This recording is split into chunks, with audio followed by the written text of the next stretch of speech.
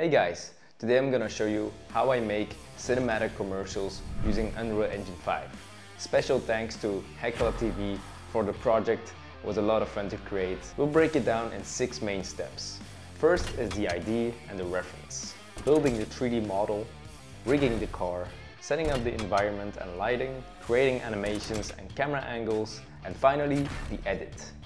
I usually start with reference. This could be photography, concept art, or in this case I even use my own projects as a reference for the visuals. You could also look at real footage from other commercials just to give you some inspiration for the look and feel of the scene. The goal is to have the visual direction early on. You'd be surprised how many details in the reference shots help you out. Once I have the direction, I map out the 3D model from scratch. I took as many pictures as possible from the real truck. For this one, both exterior and interior needed to be as detailed as possible because in the final scenes I will get really close with the camera. I always start with basic shapes and then refine it more and more. Even the smallest details that nobody's gonna notice, it really adds up when you see the final image. Then I made sure all the moving parts are in the correct orientation for the animation later on. Next is rigging. Rigging is essential for vehicles because we have wheels, suspension, steering.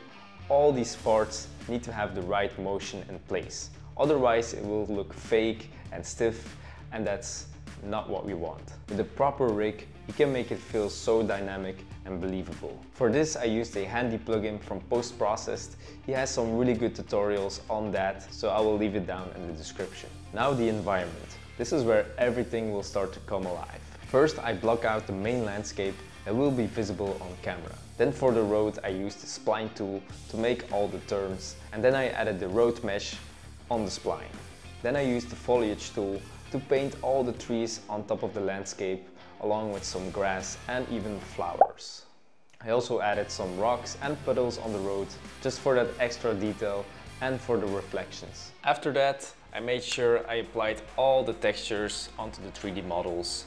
As you can see here, I used Fab's library for all my assets and even CG Trader for some 3D objects. And that's what I use for all my projects. Lighting changes everything, so I played around a lot just to get the desired look I wanted. I added a simple 360 HDRI and there we go. Light rays, fog, atmosphere, all these things add so much more to your scene. I also added a second environment with some buildings, just so we have some variation in the final edit.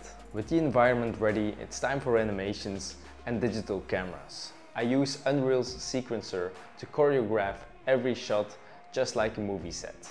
Wide establishing shots, close-ups, tracking shots. Here I also look at real-life footage just to see all the imperfections a real camera gives you. We attach the rig on a rail controlled by a spline. Then after that, we can move the cameras around to get the angle we needed. I also add digital camera shake and jitters just to have that real life look. I rendered out all the shots in Lumen just because it's so much faster and no need to wait for those long render times. When working with tight deadlines, Unreal Engine 5 is the way to go for projects like this. Finally, I bring everything over into DaVinci Resolve for the final grading, sound effects, and the pacing of the edit.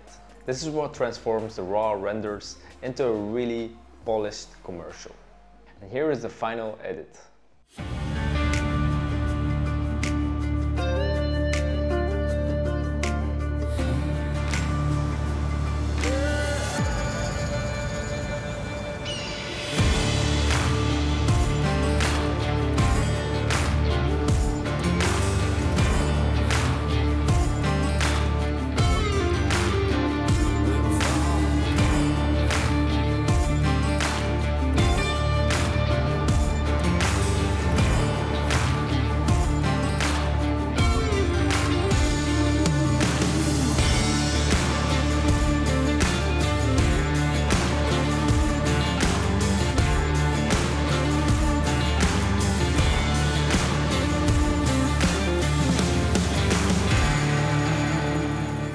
If you want to learn more about CGI and visual effects, then you're at the right place because that's all we do inside the Visual Effects Room. I made this community to connect people together and help each other out for projects and learning editing techniques and visual effects in general.